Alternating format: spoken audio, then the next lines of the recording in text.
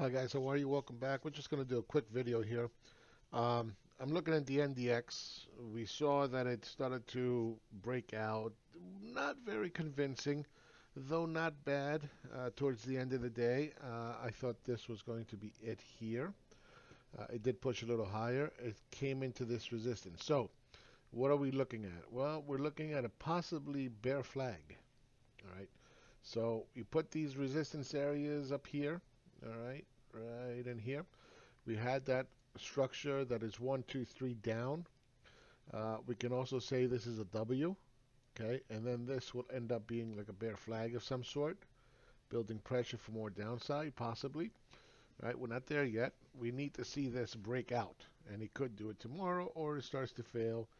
Um, and we would know that if this support area starts to give way. So that's the analysis on the short-term time frame. Now remember that a lot of this stuff is anecdotal. Some clinician said this, everybody let's run out, and of course, government, Wall Street, everybody and their mom wants to hear what they want to hear, so they're going to run with it and they're going to react to it, and that's fine. Now, last night I said I would stop out once it broke out here, somewhere in here. I didn't. I didn't. I'm not convinced yet. I know sometimes you come up with a game plan and then you get punched in the face and you're like, I'll wait. I'll wait. I'll wait till this starts to, give me some other indication. Now, again, the compass for me for now is this, right? It's a big thrust down move. Then you get a bear flag building in here for more downside. If, on the other hand, it starts to break out, great, let it go. It'll come to previous highs, possibly a reversal here for more downside. Okay, it's just the way it broke out. It looked tired. I don't know. It just didn't look very thrusty to me. Okay. Now again, when we look at it on a little bit bigger time frame, this is starting to look like a possible head and shoulders, and that's a reversal pattern, and it's happening at a key area, right? Right at the key area here. So again, you look at the charts with a fresh look, and you try, you're trying to figure out, okay, is this legit stop out or is this not? Or I don't know. Taking a look at the S&P 500, I don't know. It doesn't look all that great to me.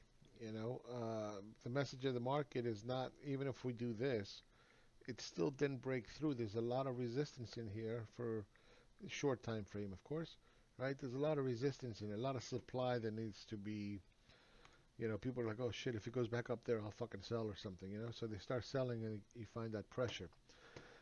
Small caps, okay? Does that look convincing to you? Not to me, right?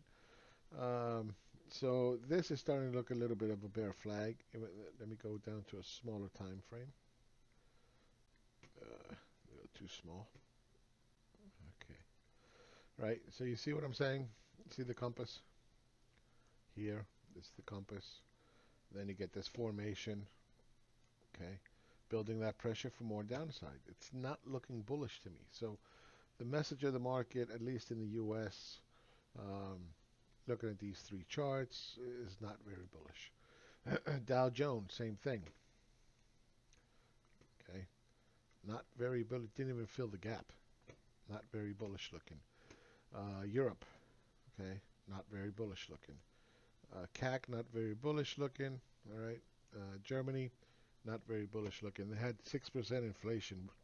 For them, it's fucking like, wow, shit. Oh, they're not used to inflation. They definitely are not. And their rates, I think, are negative. So anyway, there's a lot of risk, unknowns, a lot of anecdotal bullshit being passed around social media. Buy the dippers are always going to come in, the suckers. And I don't see why Wall Street would not take advantage of that.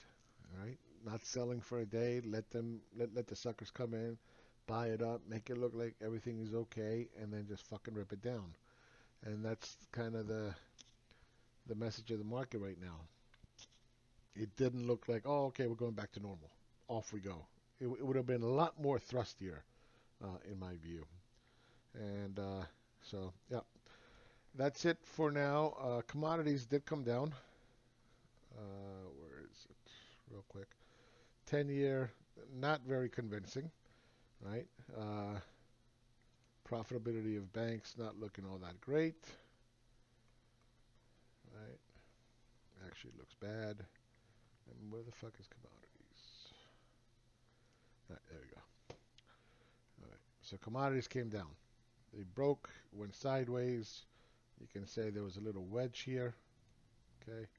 1, 2, 3 down. Starting to break. So that doesn't look very good. There was a little bit of a pop in oil. Okay. A little pop and then failed. That's not very bullish. Okay. This is starting to look like a bear flag in the making. 1, 2, 3. Something like this for more downside. Nat gas, bear flag. Okay, bear flag. At least for now, that's what it looks like. And then most importantly, let me arrange this properly.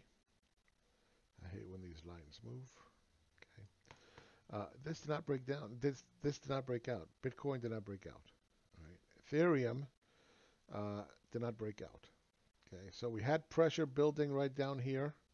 Not looking very good. It was held up by the 6-3-day moving average. We have that support down here like we talked about.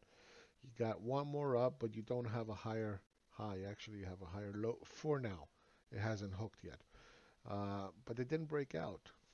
That's interesting. Again, looking at the overall market, I'm not convinced that this is, hey, we're going back to normal. All right, so that's the message of this video. I hope you enjoyed it, found some value. Dollar popped a little bit today. Not a whole lot.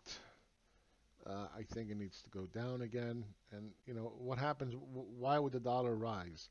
It would rise because of higher interest rates or because the economy is improving.